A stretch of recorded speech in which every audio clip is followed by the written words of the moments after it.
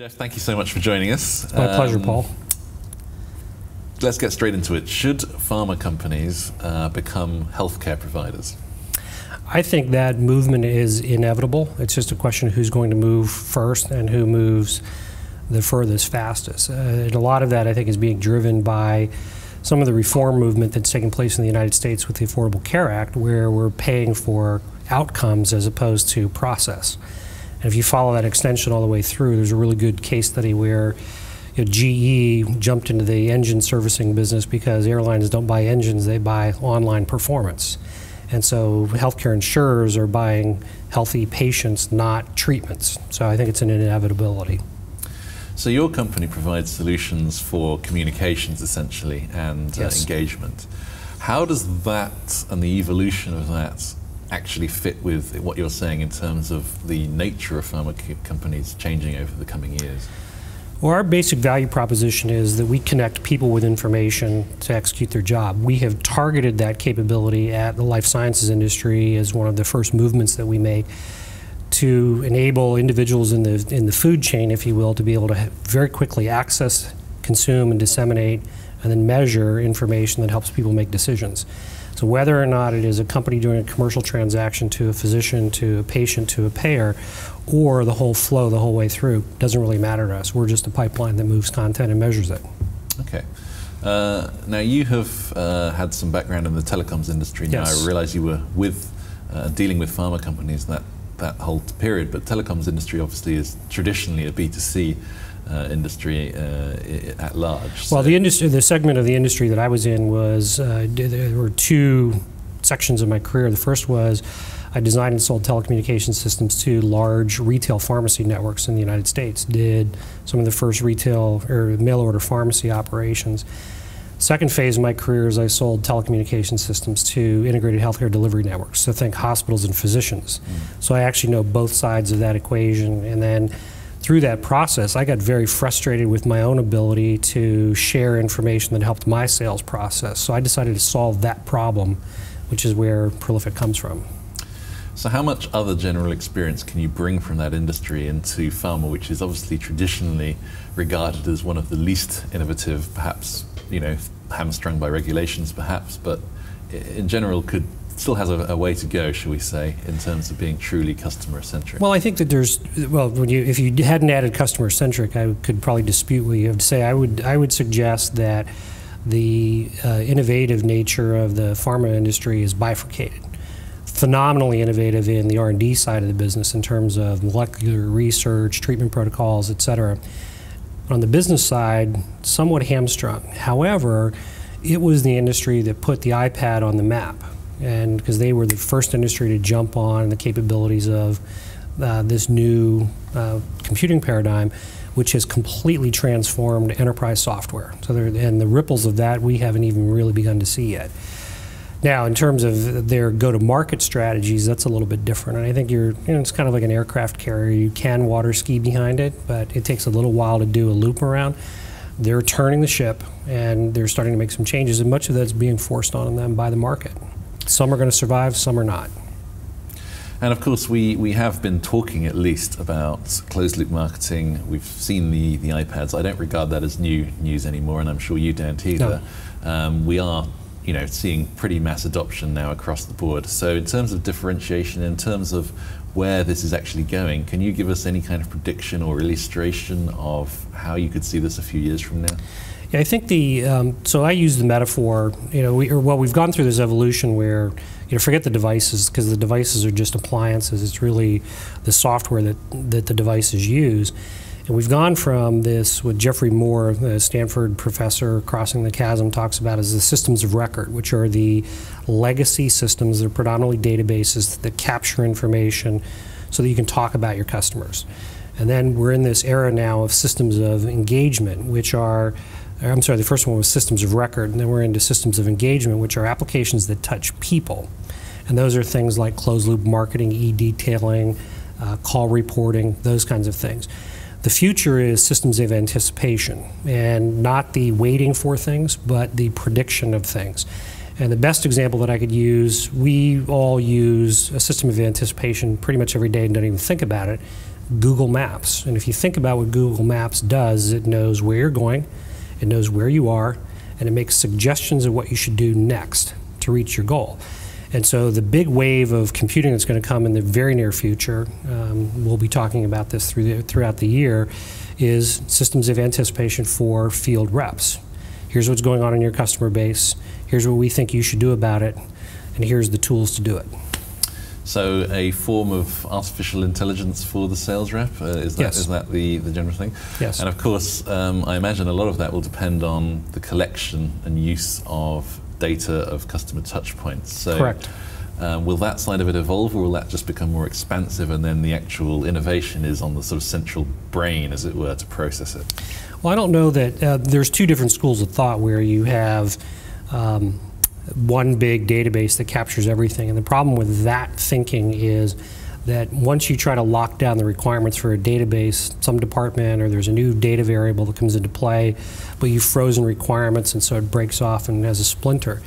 We think the approach is distributed databases, where each individual specific application has the database that's necessary for it. And the real magic there is the API architecture that allows the data to talk to other applications.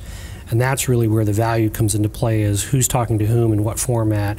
And then the real important thing is what are the inferences you can draw from that. And that requires some modeling that some really smart people have come up with. Yeah, so it's not just having that agnostic architecture that allows you to, as you say, plug in different parts and use the APIs appropriately. It's also to then be able to put an intelligence layer on top of that. Right. And this is where I think pharma is going to have some challenges, because based on the clinical side of the house, they're used to very high levels of precision and multiple places to the right of the decimal point. And we think that inferences are to the left of the decimal point. And the illustrative metaphor that I use for that is, who was more important?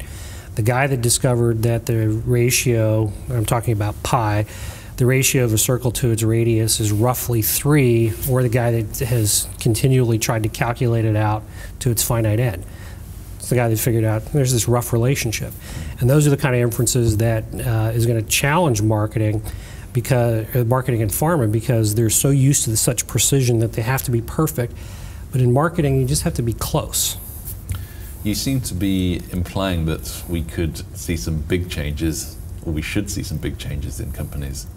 Yeah, absolutely. I mean, I think you're first off, if you look at what's going on in the investment side of the big pharma companies, they've outsourced their R&D. That's why there's all the mergers and acquisitions of the budding things. So what is it about their cultures that suppress innovation? There's a lot of people have been beating the drum about the sales rep is dead. The traditional pharma sales rep is probably an endangered species. There's a new form of a pharma sales rep who behaves more like a high-end enterprise salesperson, who manages the relationship, understands the business requirements of the decision maker, and the clinical science is kind of secondary to that. It's, what is the value proposition that this payer is going to get out of this relationship? So yeah, big changes are coming. Well, I can understand those big changes, and I can understand the evolutionary cycle. What you seem to be saying, though, is that through the use of better data collection, better intelligence in terms of analyzing that data, we're going to find perhaps different approaches to how pharmaceutical companies look at promotion in general. And so the two things don't quite sort of stack up for me. I mean, we see the trend already on that side, but you're talking about maybe some new things that we can't even see based on the data horizon. Yes, there you will, and I can't even predict what all of those will be, but who could have predicted that a touchscreen display would completely change how we do enterprise computing? And so the ability to capture, crunch, and feedback data in real time, as evidenced by Google Maps. How many of us know even how to fold a paper map anymore? Those are the kind of changes that are going to be coming, and many of those are unseen at this point. You mentioned entrepreneurship and Yes. innovation, something which is clearly close to your heart, as I believe you're involved with young entrepreneurs more locally, close to Yes. home. Pharmaceutical companies, not the most inspiring of industries, shall we say, that the entrepreneur will warm to. The graduate that wants to take a more entrepreneurial route in their career rarely Right. chooses healthcare or certainly pharmaceuticals as the way to do it. So what's the missing link there? Well, I think it's just knowledge and awareness. So first off, the youth culture, and I was there, many years ago. We have hero worship, and right now, you think of Mark Zuckerberg and those guys. And the sad part for the global economy is that we're paying our best and our brightest to go get people to click on ads, as opposed to producing real products that change how people do business. And through this program that I'm involved in Oregon, where we're training the next generation of business leaders, I was astounded that these 14 to 18-year-olds, when they get asked to create their own product, 100% of them had a mobile application as part of what they were doing, and better than half of them were focused on the healthcare industry. Completely surprising to me. And when you drilled into why they chose that, it's pretty straightforward. Largest industry in the world, fastest growing, and I'm going to be the one paying for this in the future through my taxes, so I'd better have an interest in it. So we have these, you described aircraft carriers earlier. We have these aircraft carrier-sized businesses who are trying to be innovative, but clearly there is huge untapped potential outside, even amongst the 14 to 18-year-old potential, certainly in terms of motivation. What can pharma companies do about this? I think the biggest thing that pharma companies can do, and I'll tell a story about this, is get outside the echo chamber. And what I mean by that is, I go to a lot of conferences throughout the year, and very rarely do you even hear at eyeforpharma. I don't see Cisco Systems or Juniper Networks or GE or any of those big companies that are changing how business is done on stage, sharing best practices with the pharma industry. As when we first moved into the pharma industry, I was in front of a buyer, very large, it's a top 10 pharma company, and the individual said to me, "How much do you know about the pharma industry?" And I said, "You're going to figure it out sooner or later." Not a damn thing. And he got a smile on his face, and he said, "Well, that's the kind of innovation I'm looking for." He said, "Because the change I'm looking for in my company is going to have to come from outside the industry, and preferably it's going to come from the West Coast of the United States." Well, it is pretty astounding, as you say, and it's a shame that we have to rely on the West Coast of the United States as the only pocket of innovation that might actually cause it. I mean, your example there, the pharma company was admitting that they had no internal or even external resource other than yourself that could provide that. I don't know about that, but but see, I would disagree. There was somebody inside who clearly was empowered by senior management to do things differently. And those pockets exist, but for whatever reason, there's a culture that suppresses that within a lot of the large pharma companies. And I think that's changing. The patent cliff and just the change in reimbursements and the value decision committees, those kind of things, it's forcing a change. Change the revenue stream, and you will change how an organization behaves. How do we get more young entrepreneurial minds working in this industry and actually then providing fruits of their labor within the industry? Well, number one, you have to have from senior management on down, you have to have the commitment that we want to bring the youth into this industry. That's got to be a very clear commitment, and you put the programs in place, and then you appeal to them by why it's cool to work there. And that could be changes in work hours, changes in office layout, changes in corporate policies, things like that, kind of like the software industry, at least in the United States. And I know I've been to the UK and I've seen how the software industry works there as well. And it's a completely different work environment than the suits in the city in the financial industry, correct? And those are the kind of things we need to bring into the pharma industry. Well, you're entrepreneurial. You've created a company, and it sounds like you've been on that path for many years before. Can you draw anything? Just one clarification. I didn't create Prolifiq.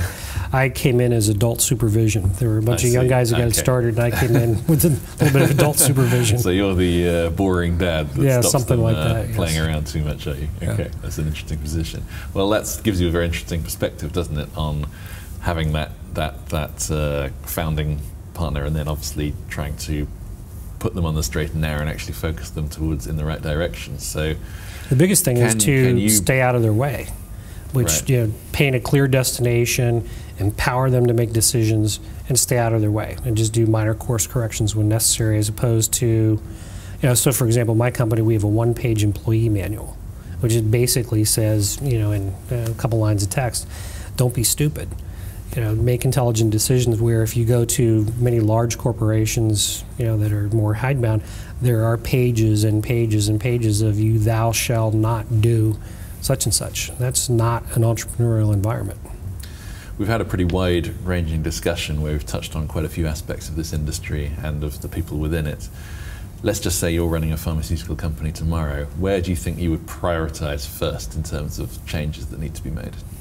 I think the number one thing I would look for is, this patient centricity, is to get closer to the patient, because in almost all developed nations, there's one of the reasons that the industry is so challenged is it is one of the few places where the authority to make a decision is separated from the responsibility of having made that decision. So, for example, I walk into a cancer ward and I can observe the family that's being told about a cancer diagnosis, and what are the first words out of their mouth? I don't care what it costs, I want the best care available. And the reason they can say that is because they don't care about the costs. But there are societal-wide life cycle costs that do impact them. And the more that we can push as nations, as more of the responsibility we can push down to the individuals, that will change the game. So vesting them with the responsibility for the decisions that they're making, and then providing all the information to do that. So the pharma companies have to get closer to the customer, and in this case it's the patient, and provide them the ability to make the decisions and hold the pharma companies accountable for the outcomes. Not just the sale of the pill, but did that pill work? Jeff, thank you very much. Not a problem. Absolute pleasure. Thanks for having me.